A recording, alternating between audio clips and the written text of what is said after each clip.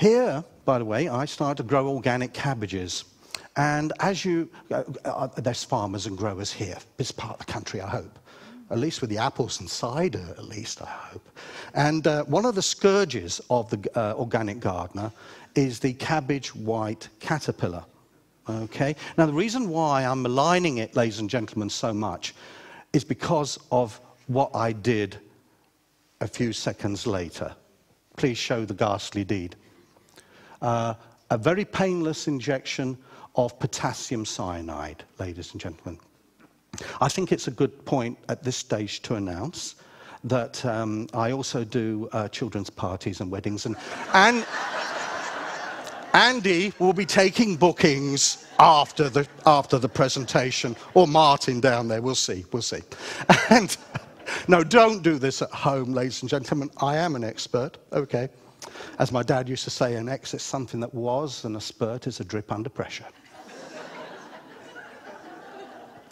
And so after this injection, you can see that the life force was put out.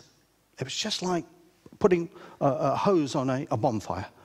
Light went out. There's fallout from the creature, but that creature, I assure you, is quite dead. And that's the before, just to remind you, and the after. And the reason why I've put healthy there is because it had a last meal of my organic cabbages. And they were beautiful, just done with a knob of butter. They were gorgeous, you know. So he died very happy. I even put a little butter on for him, you know. So, anyway, thank you. And here's some of that organic material, the organic cabbage. Okay, beautiful. It's not a galaxy in some thing taken from the Hubble telescopes, taken in the early 1970s with this discovery. But you can do terrible things to an organic piece of material too, especially if you put it in a pressure cooker or stew it from hours and hours. How many of you of my generation remember school dinners? And you'd walk through the school gate and you could smell what you were going to be having for lunch, because it'd been cooking from about 7 o'clock in the morning. Don't overcook your vegetables, ladies and gentlemen, because it takes out the life force. And this vitality, we also proved, is transferred to a human subject or an animal subject who eats the organic material. These aren't some supernova suns in a distant galaxy. They are organic oranges with the energy field around them in Kirlian. Here we have an organic clove of garlic, and it was so energetic, ladies and gentlemen, with this effervescence of energy. It was even sending out, well, I didn't know what they were in those days, but almost orb-like structures right across the photography plate, several centimeters.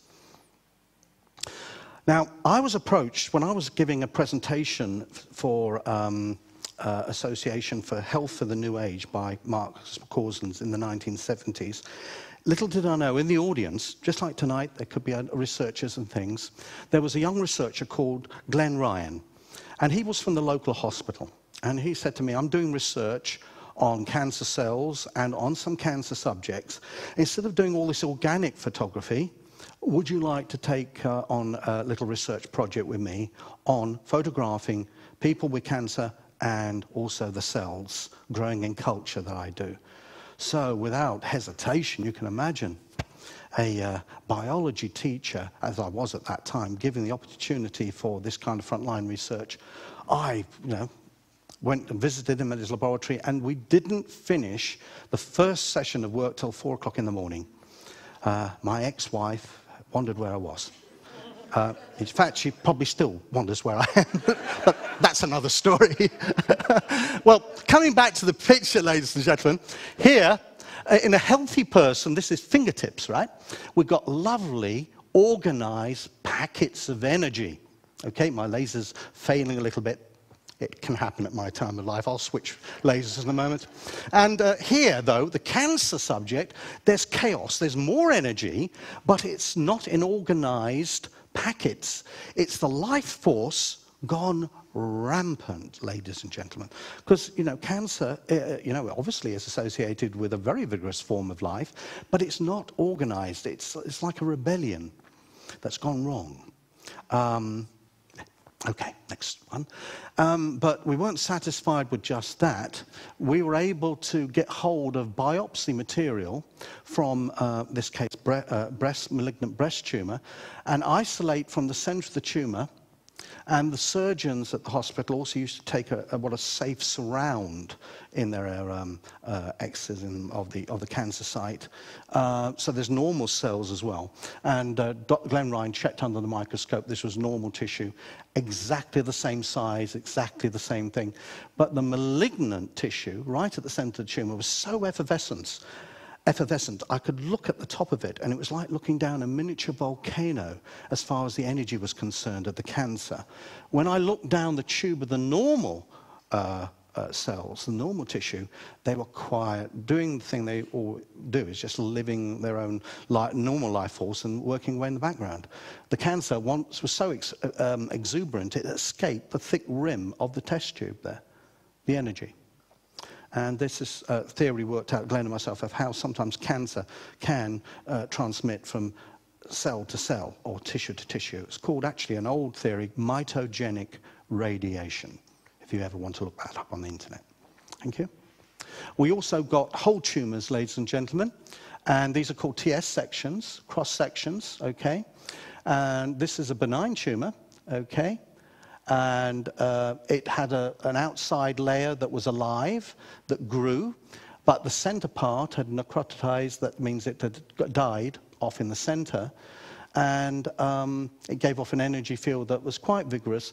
But one thing about the tumor, this tumor, if it broke off, bits of it, and circulated in the bloodstream, it wouldn't seed, it would not grow anymore anywhere else. If it carried on growing in someone's brain or in their liver or something, it could still kill you. Benign doesn't mean good in this case. But here, with this malignancy, it was a very strong-going malignant carcinoma, and bits of this could break off, and you can see it's alive with energy all the way through. There's no black area or dead area. And some of these particular tumors and cells like very low, high CO2 contents, tension, and very low oxygen. And this is why in some natural cancer therapies they encourage the movement of oxygen and hyperoxygenated things through the body, especially the GI tract. These are what I like to thank my workers in America who supplied me. Dr. Thelma Moss in particular did this study in the late 1970s with rats. Okay, and here there was only the rats were photographed, but here we had rats that had cancer in their bodies, not in their tails, but in their bodies, and here we had a healthy rat.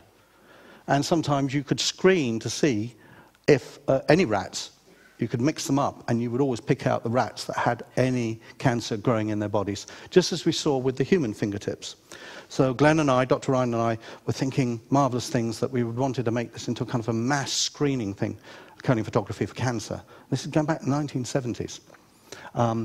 That particular project, I won't say by what and by who, was quashed because, and the excuse was the ethical committee, it was not drug-based, therefore it was unethical. The ethics are still the same today, ladies and gentlemen. Okay. So I was pretty dismayed by this, and I'd left teaching by then, and I was working as much as I could in the hospital with the research work. And after, viewing my views, I was frog-marched out the door one day of this hospital by security. And probably the best thing they ever did to me, throwing out the hospital, because I'd just be a glorified technician there now if they kept me. And I went on to say, I think I can do something better. And the reason I will tell you that is it's very pretentious of me to say that at the time, because I'd watched the healing hands action on cancer cells of a wonderful healer. His name was Matthew Manning.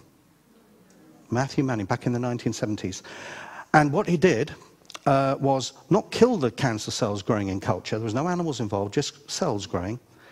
He stopped them from dividing by inhibiting certain enzymes that were very important for the mitosis, the division of the cells. And he stopped it dead. Didn't kill the cancer cells, because he said to Glenn, he said, if I've got an energy that could kill cancer cells, someone or any healer could have an energy that could kill normal cells, and we can't do that.